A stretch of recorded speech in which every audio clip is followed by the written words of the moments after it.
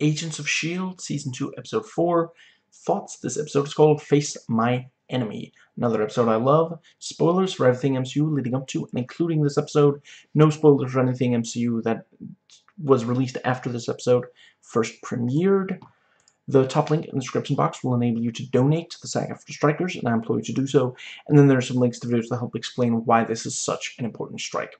So, let's dive in. So, yeah, we see, this painting was the one thing that survived the fire, and there are symbols on the back of it. So, of course, yeah, our team are going to try to get their hands on it. And yeah, Lance seduces this woman and, grabs this thing that they need. And, Sky, I was thinking, oh, that's got to be May, but apparently, I don't know, I thought motorcycles were May's thing, but I guess Sky is doing them too now. Whatever, it's not a big deal. And everyone on the planet knows what you mean, Lance. And I like that the sound of May laughing scares Sky. She's never heard anything like it before. She's like, is everything okay? Do we need to abort? And love the dance, them, yeah, making all the guards and such. And yeah, they spot Talbot. And I appreciate that, it doesn't take very long for Coulson to be like, okay, there's something weird going on here. And he's like, okay, how many drinks have you had? And he's like, one too many. And, later it is revealed that was not the real Talbot, But yeah, if he's sufficiently drunk, maybe he is gonna behave like that. And I like that at the end he's like, how could you possibly think that was me? And it's like, okay, we get it. It was kind of ridiculous. Actually, yeah. Wait, are we the audience being shamed for believing it, or is it the writers being like, yeah, you know what, that was not our finest hour. We'll do better next week. And see, yeah, I quite appreciate that Sky is not really having, it's one of those things where, like, he comes on very strong.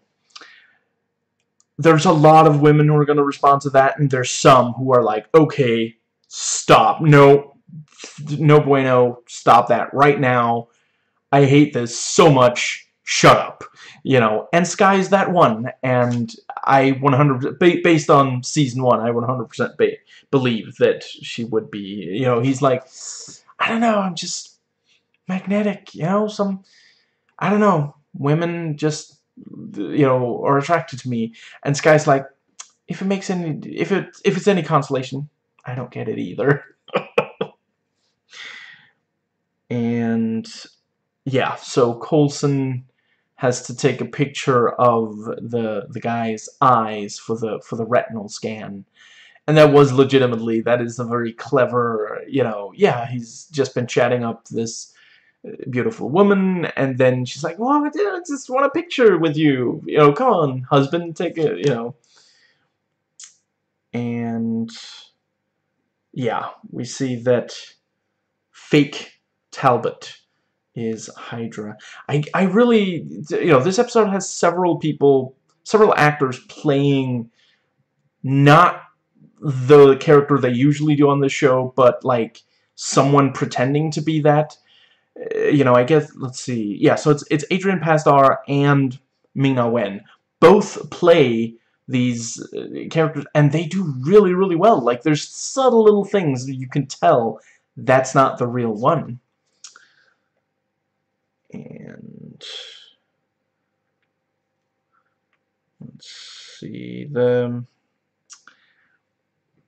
yeah, and the team talk ex-girlfriends, ex-wives, and such, and we get the standard joke about, you know, oh, this poor guy had to pretend he liked well, I don't know how, quinoa? Is that how you pronounce it? I've seen it written. I don't think I've ever heard it pronounced until I watched this episode, but yeah, it's like, oh dear, yeah. But at least, you know, the others do call out Lance on the raging misogyny whenever he talks about his ex. And yeah, May gets caught, and we get the explanation for why Talbot was being weird. And yeah, Agent 33 puts on a mask based on May, and they even point out there is a process to getting the voice right. I'm not entirely sure, because like it covers the face. It doesn't go on the, like, as ridiculous as the voice thing in the Mission Impossible movies was, at least it was over the what do they call, Adam's apple, larynx, something like that, you know. Yeah, larynx, I think. You know, here it doesn't even, yeah. But then, you know, the movies made that bit of, you know, I don't blame the show for wanting to use that tech. And you know, very cool to see it used so well. You know, it was used very well, to be clear. I love the way they use it in the second Captain America solo movie, but like, yeah, I feel like it was more, even better here. And yeah, they got the location, and you know, 33 puts the virus thing on the plane, and let's see, yeah, and they talk about, you know, the plan, no, the other plan. And you know, I do really appreciate that they're not doing the thing where the character thought, oh, we had the meaningful conversation, because by the end of the episode, Coulson knows, oh, I was, you know, opening up to a complete stranger. That was actually my enemy. Let's see. Yeah, and 33 realizes that Coulson is the director, which, yeah, that's definitely gonna, because May didn't kill her. She you know, disabled the mask, and was it just the mask that was burned, or was it also her face? It looked gnarly, but yeah, I guess we'll see. But I'm willing to bet she's gonna reveal that in an upcoming, and that might be how she redeems herself, because you know, the other's gonna be like, how did you, you know, Whitehall does not seem like he is a very forgiving person, you know. I actually, I don't think I've really underlined Reed Diamond playing Whitehall. Fantastic work. Like, he's got this quiet, sinister menace. Love it. And yeah, the team are sealed inside the plane, and you know, Fitz and the others realize it's sabotage. And I quite like the intercutting between, you know, Coulson and May, and then the plane, where they're trying to figure out, you know, trying to stop it before, to quote Fitz. And I like the thing when, you know, we should have that coffee. I've been waiting for you to ask, which is, you know, that's good thinking. That's exactly, you know, if it wasn't of, what's the word? You know, if it wasn't a test,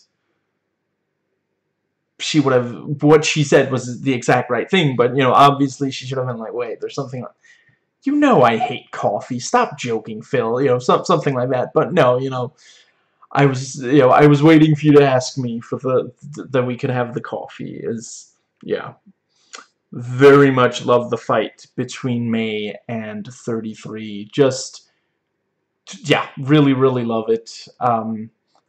Just, you know, in general, it's great whenever May fights someone on the show. But yeah, her fighting 33 and her fighting Ward are probably my two favorite of her fight scenes so far.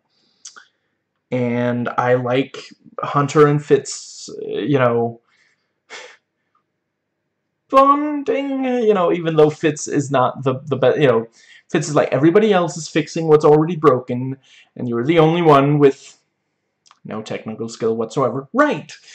You know, in Fitz's defense, he wasn't trying to you know, he would maybe have tried to phrase it more delicately than that, you know, but yeah.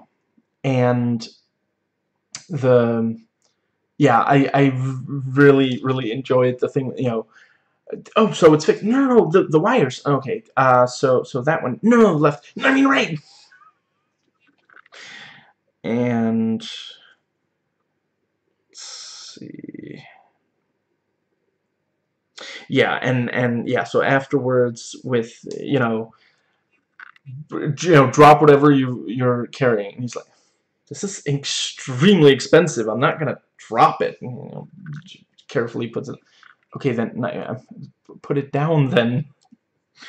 And you know, he said, let me buy you a beer. Fitz, speaking as an expert, there's a lot of men that is like, that means you've been fully accepted. There's no, you know, that is like the equivalent of, you know, like an I love you or something. That is the straight platonic macho version of that. You are never going to get a more tender, you know. And Fitz joins in on the X talk by, you know, mentioning Simmons. And, you know, for like a second or two, you know, you know, we see Lance, you know, slightly unclear reaction, and he looks to Mac, and he also has a slightly unclear reaction, and then Hunter says, you know, is like, that's her loss, you know, you're great. And it's great because for like a second or two there, we're like, I mean, that conversation's over. They haven't. They were talking about that, you know, hours ago.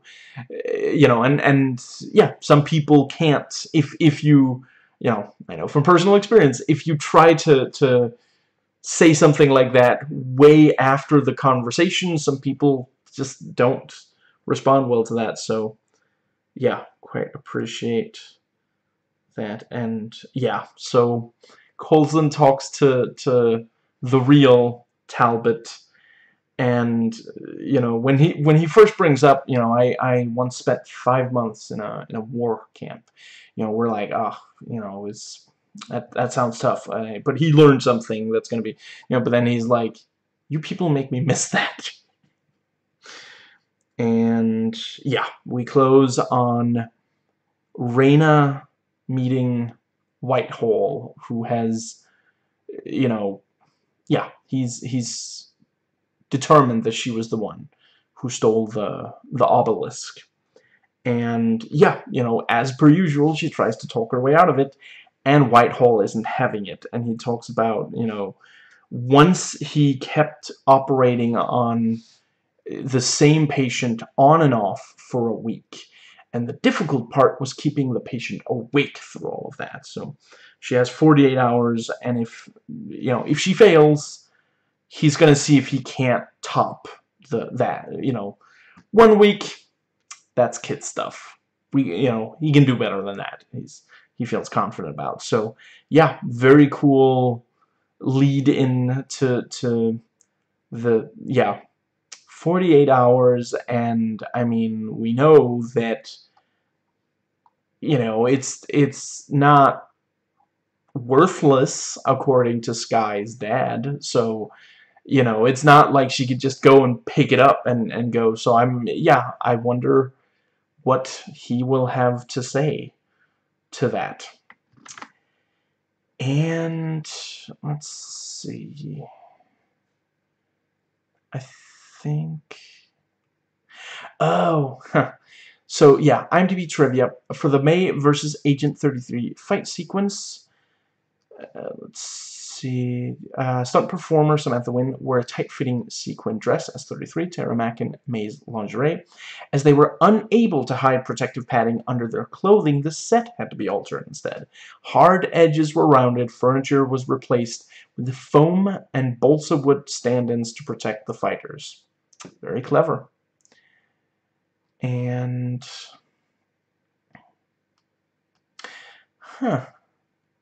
yeah, and on May's phone, she has contacts of her mom, of Nat, and, yeah, various that we don't know, and, yeah. So, yeah, maybe some of the ones we don't recognize are either references to references to comic books and or like characters that are coming up. And let's see. Yeah, right. I like that, you know, after Coulson says, after Coulson makes it clear, he could tell that it wasn't the real May. There's little things, and she wanted to get coffee. Punch in the face? Yeah. Good. And let's see. Right, and I like May saying, "My face hurts," after laughing. And laser grids. Why is there always laser grids? And right, and I like the various conversations about nostalgia and how, Coulson insists they have to, they need a contingency plan. And let's see.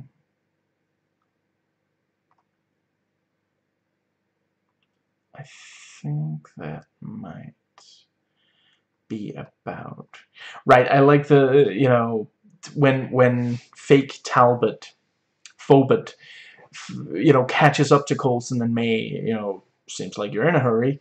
The caterers ran out of coconut shrimp. For a second I was like, okay, well, yeah, that does sound like a complete emergency. Let's see. And yeah, the thing with, I think Talbot's still pissed because we kidnapped him that time. And let's see.